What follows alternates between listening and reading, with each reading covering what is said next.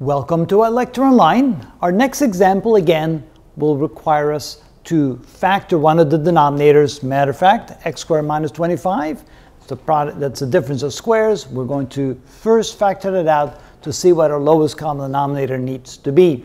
So let's rewrite this.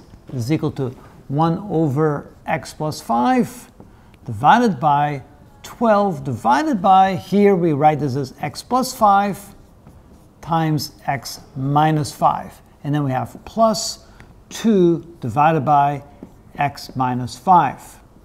All right, so now when we look at all the denominators, it becomes quite obvious what the lowest common denominator should be.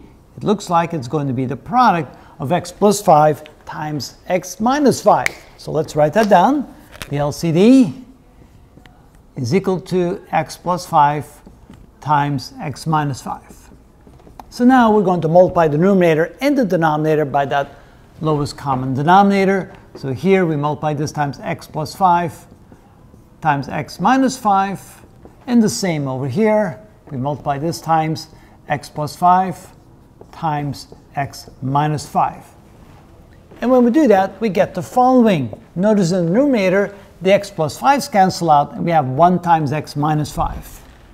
We don't need to write the 1, but I just put it there for reference so you can see that we multiply what's remaining after we cancel out the x plus 5's.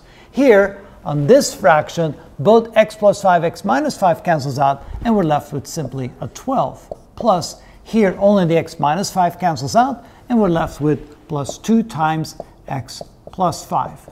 Now all we have to do is multiply things out and collect common terms. So this is in the numerator x minus 5 divided by 12 plus 2x plus 10, which can be simplified to x minus 5 divided by 2x plus 22.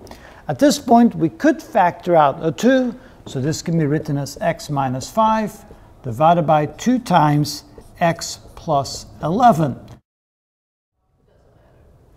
It doesn't really matter. You can leave it as this or like that, and that's the final simplified version of that complicated or complex fraction.